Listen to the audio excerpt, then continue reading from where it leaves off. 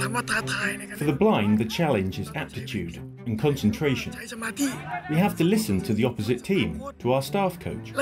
We have to imagine where we are and where our friends are.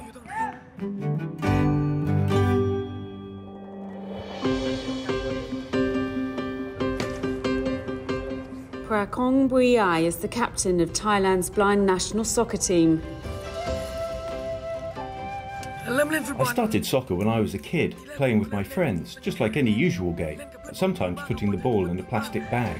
When I heard there were national team tryouts, I went there for the first time as a freshman, and I kept being selected. Buayai's team hadn't originally qualified for the Tokyo 2020 Paralympics, but was next in line after Iran pulled out.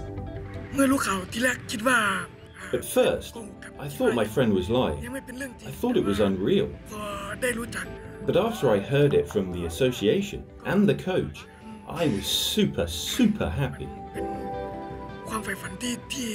It is my ultimate dream.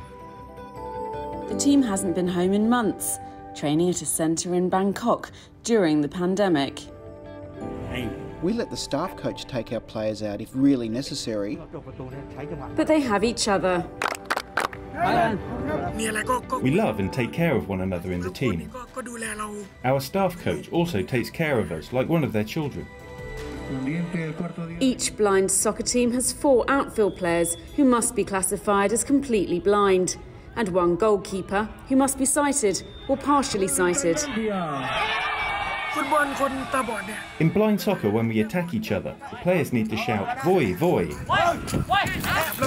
and we use a ball that makes a sound so that blind players can hear the rattling sound. Buayai loves the sport. I like Brazilian players. In Spanish, I like Iniesta. His other passion is teaching blind kids. I was born blind. I could see a little, but I believe during the age of 3 to 5, I totally lost my eyesight. I've been living with that and have adapted myself to it. We can't see colours, we can't see stuff, but we can live just like usual.